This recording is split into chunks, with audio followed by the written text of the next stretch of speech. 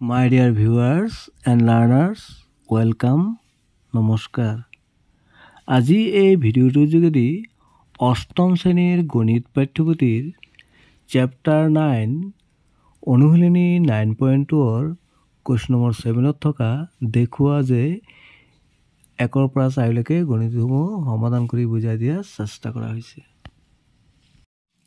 Question number 7 দেখুওৱা যে আনটা মানে ইয়াৰ মানটো কিমান হ'ব লাগে 4c। ইয়াৰ আগৰ ভিডিঅ'ত অৰ্থাৎ 9টা পাৰ্টত কুৱেশ্যন নম্বৰ 6 লৈকে কৰা হৈছিল। আজি আমি 7 ৰ পৰা কৰিম। নম্বৰটা আছিলে a - b + c - d whole square - a + b - c + d whole square + 4a * b + d = 4ca। তো প্ৰথমে আমি এই সাইডটো হল লেফট হ্যান্ড সাইড, এটো হল রাইট হ্যান্ড সাইড। প্রথমে আমি লেফট হ্যান্ড সাইডটো লিখিলো, লেফট হ্যান্ড সাইড কি আছে a - b + c - d whole square - a + b - c + d whole square + 4a b + d। এটো আমি দেখিলো যে এটো যদি আমি a বুলি ধৰো, এটো যদি b বুলি ধৰো, আমি কোনটো আমি ইউজ কৰিব পাৰিম a square - b square. a square - b square আমি পাইছিলো a square - b square a + b * a - b।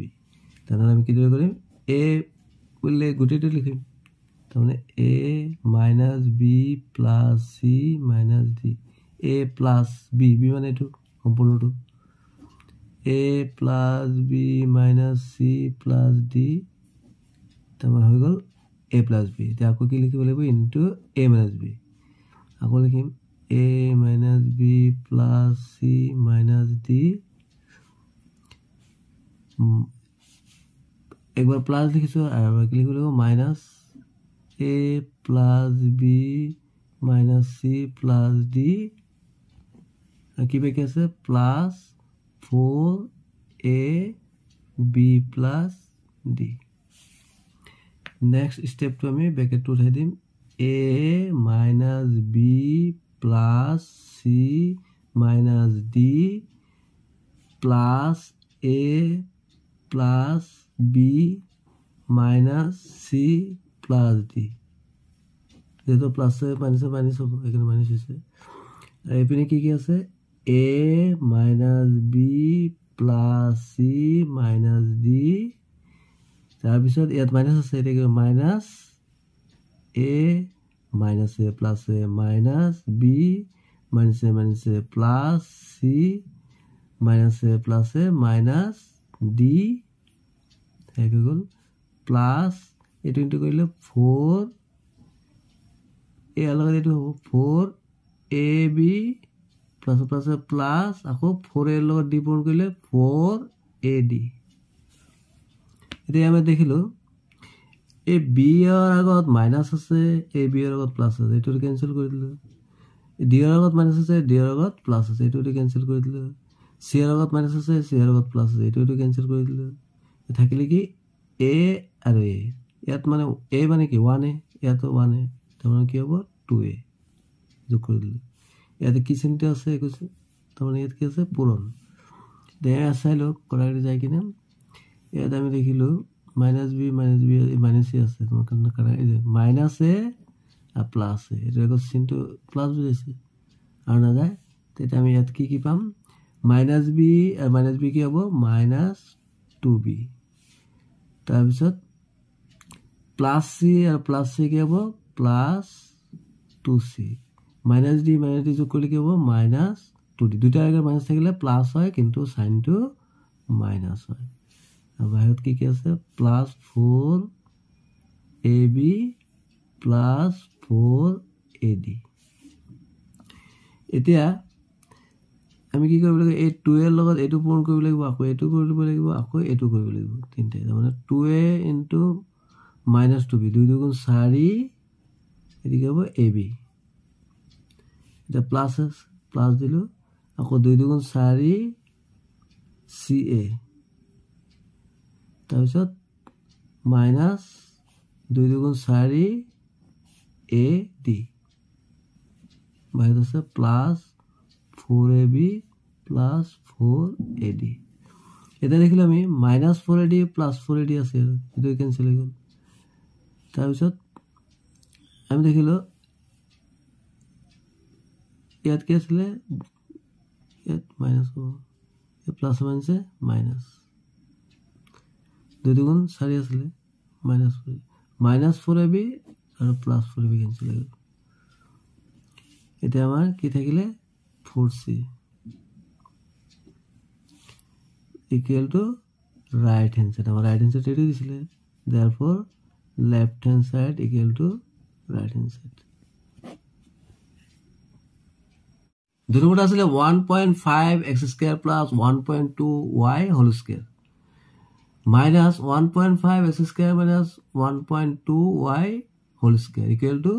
7.2 s square y তাহলে আমি left hand side পালো এটো আমি লিখিলো left hand side মানে বাও হাতৰ দিক 1.5 x square plus 1.2 y whole square minus 1.5 x square minus 1.2 y whole square এটো আমি দেখিলো ইয়াৰ এর এখানে a to x কি আছে b to সেম আছে তার মানে a plus b এটা আমি a ধরিলে স্কয়ার এটা b ধরিলে b স্কয়ার স্কয়ার ফর্মুলাটা কি হবে a plus b into a minus b তো আমি কি লিখিম এটা আমি সেকেন্ড ব্র্যাকেট দিয়ে লিখো a মানে 1.5 s square plus 1.2y a plus b b মানে এটা 1.5 s square minus 1.2y bracket close করলে তো a plus b হয়ে গেল এটা a minus b এটা হলো a plus আসলে minus b আর বাকি হবে 1.5 s square plus 1.2y এবার কি হবে minus 1.5 s square minus 1.2y এটা আমি ব্র্যাকেট উঠাই দিম 1.5 x square plus 1.2y plus 1.5 x square minus 1.2y তো হৈ গল ইনটু এটো হ'ব 1.5 s square plus 1.2y minus 1.5 s square minus a plus 1.2y এটা আমি চাও কোনটো কথা ইয়াত আছে 1.2y মাইনাস আছে 1 ইয়াৰ আগত প্লাস এটা ক্যান্সেল হৈ গল এবাৰে 1.5 s square এগত একো চিহ্ন মানে প্লাস এটাৰ আগত মাইনাস সেম সেম আছে কাটি গল এতিয়া 1.5 ইয়াত কি পালো আমি 1.5 s square plus 1.5 s square into ইয়াত কি পালো 1.2y plus 1.2y এটো এতিয়া 1.5 যোগ কৰিলে কি হ'ব 3.0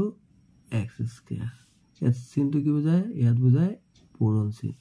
1.2 প্লাস করলে हो 2.4y এটা আমি এটা কি আছে 3.0 s square into 2.4y এটা আমি পয়েন্টৰ পিছত 0 বাদ 3 ধৰিলো তো 2.4 লগত 3 পূৰণ কৰিলে কি হ'ব 3 4 গুণ 12 লাইক 3 গুণ 6 7 তোমরা 7.2 আমি কি লিখব পাৰো 7.2 s square y s square y right hand side to 7.2 s square is equal to right hand side therefore left hand side equal to right hand side number 3 is 2/3 x square plus 5 whole square minus 25 equal to 4/9 x to the power 4 plus 20/3 x square তো এটো আছে left hand side এটো আছে right hand side পাব লাগে left hand side লিখিছো left hand side equal to 2/3 x square plus 5 whole square minus 25 এটো a plus b whole square formula है तो formula क्या चले a square लिखो लेगो तो 2/3 s square और a square plus 2 into a মানে 2/3 s square, a into b মানে 5 plus b square মানে 5 square minus 25 তেটো পূরণ করলে কেমন 2 2 4 3 বর্গ 3 2 9 x এর পাওয়ার 2 2 4 প্লাস ইয়াত কি হবে ইয়াত দেখলে করা না যায় তো কি পূরণ করব 2 2 4 4 5 গুণ 20 20 তল আছে কিমান 3 এদিকে আছে x স্কয়ার প্লাস 5 স্কয়ার মানে 25 মাইনাস আছে 25 25 এর পর 25 বিয়োগ করে দিলে 0 হয়ে গেল তাহলে কি থেকে গেল 4/9 x to the power 4 plus 20/3 s square equal to right hand side term পাই গেল therefore left hand side equal to right hand side proved. Now what আসলে a square plus b square into a square minus b square plus b square plus c square into b square minus c square plus 2c square into c square minus a square equal to c square minus a square whole square. It was left hand side, it was right hand side. Then left hand side लिख लो left hand side equal to क्या लिखें a square plus b square into a square minus b square plus b square plus c square into b square minus c square plus 2c square into c square minus a square. এটা তো দেখা দেখি formula বই গেল a plus b into a minus b equal to a square minus b square তাহলে আমি এরকম কি লিখব পারো a square মানে এত স্কয়ার আছে তারপর আমি এটা স্কয়ার দিই স্কয়ার মাইনাস b মানে b স্কয়ারটা আছে স্কয়ার প্লাস এটা একই প্রথম এবার প্লাস মাইনাস আছে আমি কি হবে একইটা করি b square square minus c square whole square plus এটা আমি a2 একু করব না এটা রাখি দাও 2c square minus a square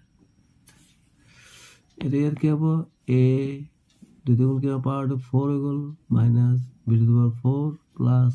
এটা পাওয়ার কি হবে b to the power 4 minus এটা হবে c টু দি পাওয়ার 4 এটা আমি দেখিলো ইয়াত কি আছে প্লাস এল আর এটা ইনটু করলে কি হবে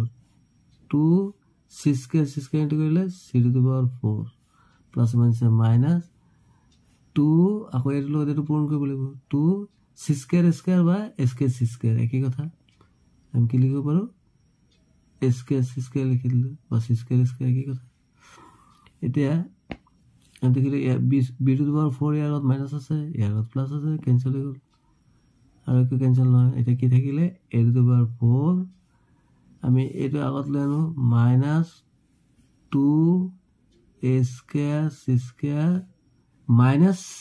c to the power 4 are plus 2c to the পাওয়ার 4 তার মানে এর 2 আছে এর 1 আছে 2 এর পর 1 বিয়োগ করলে 1 এটা ডাঙরটা প্লাস আছে আমি কি লিখব প্লাস c টু দি পাওয়ার 4 হয়ে গেল এটা আমি এটো আকৌ ফর্মুলা অ্যাপ্লাই করব পারো এটা আমি যেটো লিখো স্কয়ার দিল স্কয়ার মাইনাস